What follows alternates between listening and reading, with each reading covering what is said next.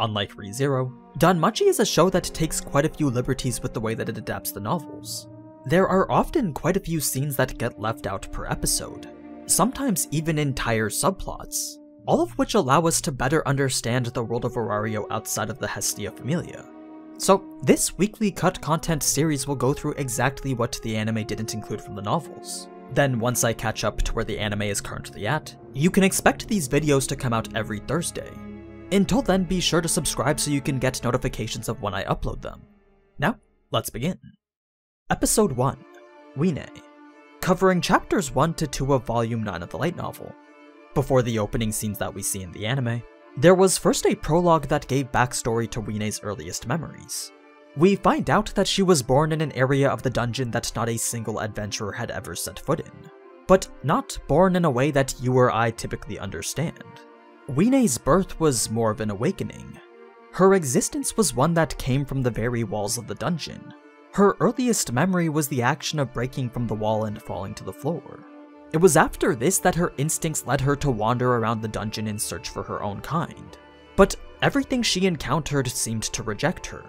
When Wiene tried to ask the other creatures where she was, she would only ever be met with violence. It was while running away from these monsters that she just so happened to stumble upon a group of adventurers. When she tried to approach them and ask for help, they too reacted in very much the same way. So for this monster who'd only just been born, she couldn't understand why this was happening. She didn't even know what she was. The only things that she could understand were the feelings of despair, sadness, and pain that now filled her body, bringing us to the initial scenes from the anime where she was being chased by the adventurers. This was the end of the prologue. Moving on to chapter 1, 3 days had passed since the war with Rakia had ended, allowing Belle and the others to resume their activities in the dungeon. As soon as they got to the town on the 18th floor, Belle was asked to assist with the handling of what's called Irregulars.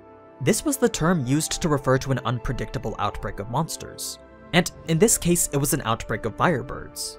They were currently swarming in hordes throughout the 19th floor's colossal tree labyrinth, which for obvious reasons posed a threat that no adventurer could simply ignore.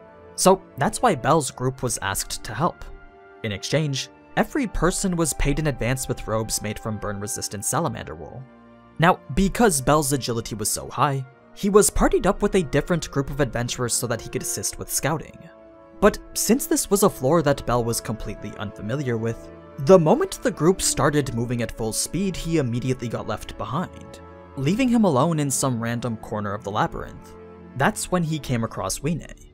At first he believed this hobbling figure to be an injured adventurer, but the closer he got, the more apparent it became that this wasn't what it was, eventually seeing Wiene for the Vouivre that it was. A Vouivre was one of the rarest monsters in the dungeon, typically only ever appearing in the 19th and 24th floors. It was a species of dragon well known for its unmatched physical strength, making it quite valuable for its scale and claw drop items. That said, the most valuable part of the Vouivre was by far the red gem set in its forehead, an item that's typically known as the Vouivre's Tear, but also gained the nickname of the Prosperity Stone for its immense value in the market. The problem though was trying to obtain it. Slaying the monster would only result in the stone shattering, and extracting it while the monster was still alive would only make it go berserk. Numerous adventurers had tried to obtain these stones in the past, but many only ended up being shredded to pieces by the resulting rage. That made it a very dangerous monster to approach. But something about this one seemed to be different. For starters, it didn't have the typical appearance. I mean, usually Vouivres had a snake-like lower body and a dragon's tail, but this one only had thin human-like legs. It made Belle think that perhaps this wasn't a monster at all. The part of him that was taught to never trust a monster was now battling with the part of him that wanted to rescue this girl. So, unsure as to what the best action was to take, Belle actually began to just walk away. His initial conclusion was to act like he never saw anything at all, but his back didn't stay turned for long since that was when the Firebird appeared, leading Belle to act in a way that even he himself couldn't understand. He found that he couldn't kill her and he couldn't leave her behind, so that meant he could only take her with him. But first he decided to treat her wounds with a potion. One thing to note about potions is that there's a specific way that you need to apply them in order for them to work properly. simple flesh wounds were actually quite simple, but fixing broken bones needed some initial preparation.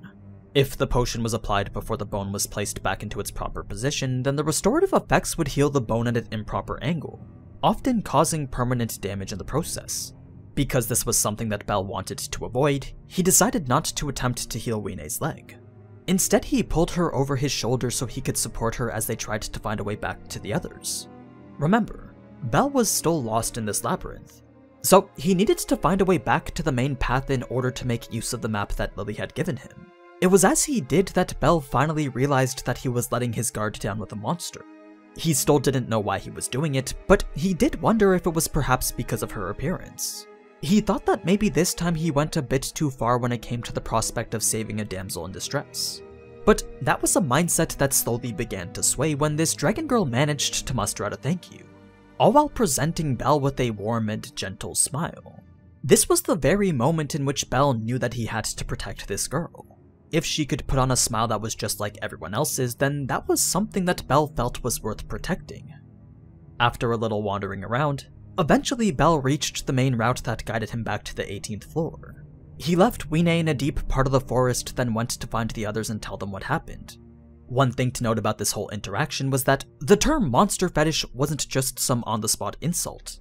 It was a common term used to describe those who feel an abnormal attraction towards anthropomorphic monsters like harpies or lamias. Not only that, but it was also one of the worst things to be called within Aurario. People hated those with a monster fetish almost as much as they hated the monsters themselves. That's just how deeply rooted the hatred between those two species were. Now, unlike in the anime, Lily was actually the last person to lower her guard. Everyone else had already accepted that Wiene wasn't currently a threat, but Lily continued to reject what Bell was proposing. It was only after she looked directly at Wiene and saw a reflection of her former self that she decided to let Bell do what he wanted. It's not like she was happy with the current situation, but she also wasn't going to just sit around and do nothing either. So Lily had everyone wait till nighttime, then discreetly guided them back to the surface. The only people who saw them leave was Fels and Uranos. It was during their ensuing conversation that there was actually a little bit of skipped foreshadowing. Uranos had mentioned that there was no connection between the Hestia Familia and the hunters that they were pursuing, implying that he himself was in search of the Familia responsible for taking monsters captive. Now, before we get to the Hestia mansion, they first showed a couple of the events leading up to it. When they first got to the surface, Wiene was shocked to see how vibrant and alive it was in comparison to the dungeon, so much so that they had to calm her down before going any further. Then, once they reached their home, Lily had to go ahead first in order to dismiss the Miak Familia from their posts. Remember, because Hestia's mansion was so big, that made it a prime target to be looted while everyone was gone, especially when everyone was in the dungeon. So Hestia would hire either Takuma Kazuchi or Miak's Familia to keep watch over their home. And this time it just so happened to be Miak and his new followers of Daphne and Cassandra. Had it been Takuma Kazuchi, then maybe they would have shared their secret. But because Naza didn't have a very fond past with monsters, everyone felt it would just be best to exclude them. After Hestia met Wiene and accepted Bell's decision for what it was, that's when we get to the topic of Wiene's name. Bell's initial suggestion of Melusine was one that came from a story that he had liked ever since he was young. It was a story about a fairy named Melusine who fell in love with the hero who saved her life. In order to get closer to this hero, the fairy then tried to disguise her existence and live among the humans. But one day the hero had discovered her true nature, causing them to go their separate ways. It was only in the end that they finally reunited in order to slay a dragon that was threatening the hero's home. So, due to the relevant nature of this story, Bell thought it would be fitting to combine Melusine's name with Vouivre, thus resulting in his suggestion. In any case, it was after this that we got a more in-depth look into how everyone was feeling. For Bell, the entire foundation that supported the preconceived animosity between man and monster had crumbled entirely. For everyone else though, they weren't yet able to come to any sort of conclusion. In fact, they were so unsure about this monster being in their home that when Wiene had fallen asleep on Bell's lap, they didn't allow her to spend the night alone with him. At first, everyone had left to go to their own rooms, leaving Bell with Wiene in the common area. Then, one by one, each person came back and either claimed a spot on the sofa or the floor. It's not like they wanted to have a sleepover or didn't trust Bell to behave well with this girl. It was simply because they didn't trust her. Welf was leaned up against the wall with his greatsword on his lap. Mikoto was on the futon next to Haruhime with her short sword in reach. Then Lily had fallen asleep on the floor with a very firm grip on her bowgun. Each of them except for Belle was prepared for the worst. Belle, on the other hand, was thinking something completely different. To him, he felt that if this girl didn't have that red gemstone in her head, then she could very easily pass for a normal person. It was because of this that all he wanted to know right now was what this girl really was, bringing with it thoughts of a very uncertain future. Now, as we saw, the next day was spent searching for information. The first conversation with Hephaestus can pretty much be summed up to 2 questions. The first being if she'd ever heard of a monster that could speak, and the second being what she would do if she ever found one. Of course, Hephaestus had never heard of these types of monsters before, but she did become very curious as to what Hestia was talking about. That's when we switch over to Mikoto. She made sure to only consult with deities that she knew to be trustworthy. So that meant only Take and Miyake. That said, she made them promise not to share any information with mortals. No matter how trustworthy they may seem to be, it was just too high risk to allow anyone else to know. Then the rest of the conversation went on pretty much as we saw. Moving on to Welf, his search for information was also very similar. But you're probably wondering why he even went to the guild. Well, as someone who's spent a lot of time there before, he knew that important bits of information can be picked up from even the most mundane of conversations. Not to mention that his level up made his sense of hearing a lot better than it already was. So eavesdropping in the guild seemed like a decent way to find out if something was going on in the dungeon. Now, as for the place that Lily went to, this was a bar meant for a specific group of people. It was the place to go if you wanted to find information brokers or post a quest anonymously. If you were to consider the guild to be the front, then this bar would definitely be its back. Only those who had something to hide from the guild would ever be here. That being the case, the fact that Maddle was here looking for the same information that she was posed a very significant threat to the whole operation. You see, Maddle wasn't just some typical adventurer. She was a person who specialized in being a rogue-like thief, making her very skilled at sneaking around and gaining information. So this wasn't someone that Lily needed suspecting her. That's why she decided to leave right away. Moving on to the scene with Wiene, what the anime didn't show was how her curiosity had been aroused by pretty much everything. She kept pointing things out and asking what they were, making new discoveries with each and every inquiry. One thing that Belle began to notice was just how quick it was that Wiene was expanding her vocabulary. She was using far more words than she was yesterday. Perhaps at the time she had limited herself because she was scared, but now she was talking way more fluently. Because of how fast she was picking things up, Belle couldn't quite attribute it to her actually learning. It was almost as if something else was allowing her to pick up and understand these words very quickly, making it yet another mystery to add to this monster.